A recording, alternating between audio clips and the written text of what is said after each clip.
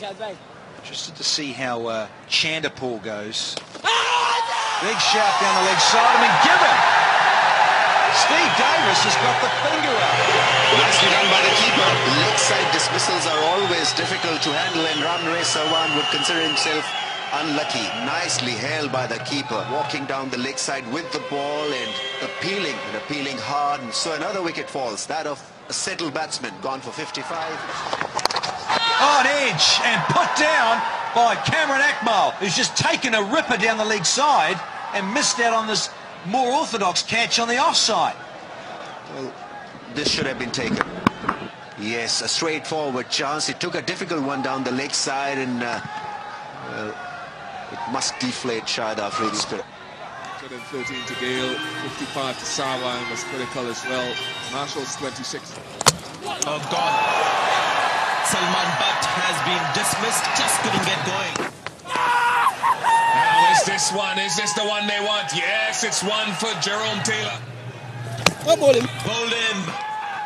What a big wicket that is. And that was the pressure that was building up when you start looking at the scoreboard. There you go, as I said, come down the track, and it's gone for 4. Little misfield on the... Oh, magnificent shot from Shoaib. Malik. That had a stamp of authority all over it. As he squeezed this passport, yes, he's done it.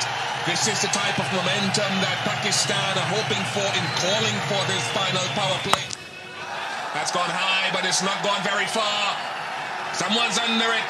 And oh, he takes it on the second attempt. Chattergoon is the man. And another wicket for Baker. Good strike down the ground. Malik has no problem striking it down the ground. He's doing a job here, but he's carrying a big load. Shoaib.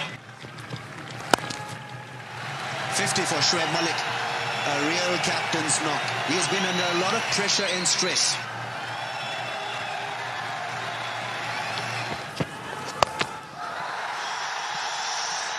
Taken.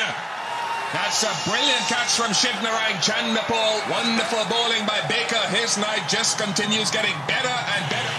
Leave some tension at the 6. Went for it. I tell you what, has he got enough on it?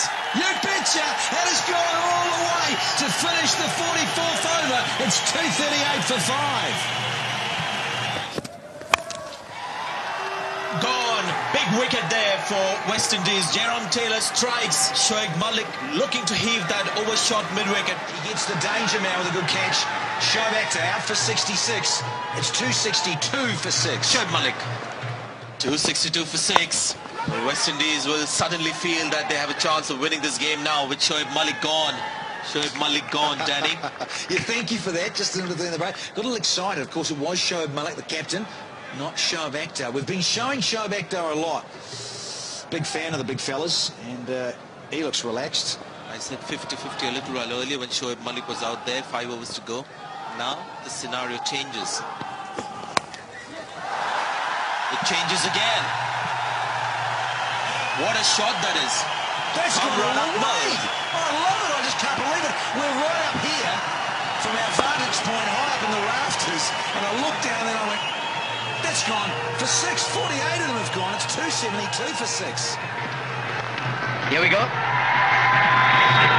One bounce to the fielder at long off, so Alam hasn't really been able to hit the big shots.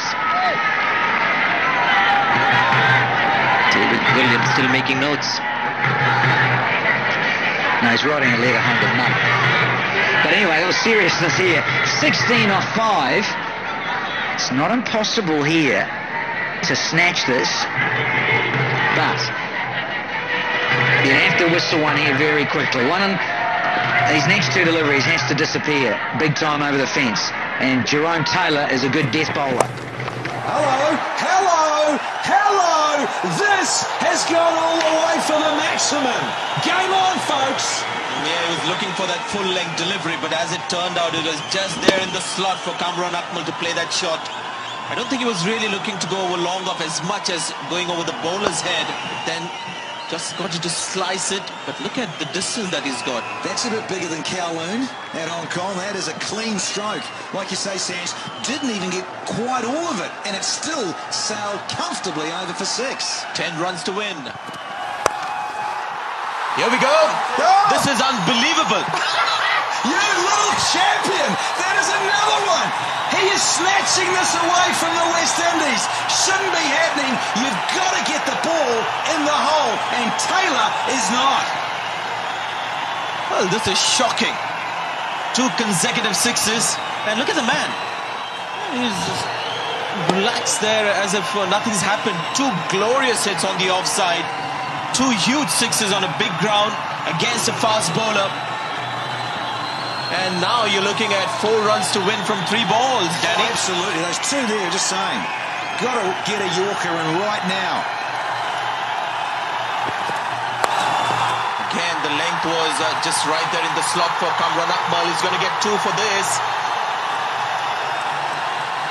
Alam wanted the 3rd, but good thinking by Kamran Akmal. Oh, can you believe that? An extra run conceded. It is all crazy here in Abu Dhabi. Now she's all tied up, folks. 1 to win. There it is. You're looking at 1 run to win from 2 balls. The fielders have all come in. 16 has already been scored. Incredible. Just shows you 2 maximums in the final over of a 1 international, and this is why you come and watch it live. Great game of 50-over cricket, no doubt about it. Everyone's been talking about Pro 20, T20 cricket. Well, I tell you what, 50-over cricket isn't dead yet, folks.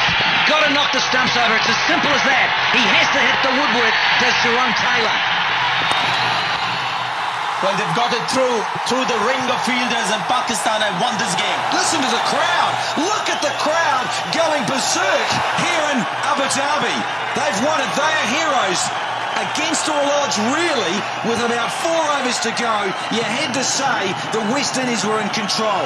It was mission impossible when Kamran Akmal came in. The last over set up, Jerome Taylor had bowled the earlier over. His earlier over in the spell quite effectively, and your money was on West Indies. What happened there? Akmal with those 2 sixes in the final over, getting that most unlikely win for Pakistan. Shoaib Malik, look at that innings of 66 of 50 balls. I thought he was the man who kept Pakistan in the hunt. In the end, the magic touch provided by young Kamran Akmal.